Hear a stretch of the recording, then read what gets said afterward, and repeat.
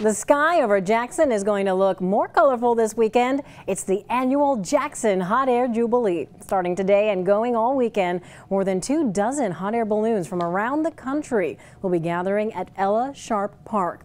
You can ride them too. There will also be helicopter rides, craft booths, a kids kingdom, live music, a car show, vendors, and more. Admission is free, but there is a $5 parking fee if you want to park inside the park.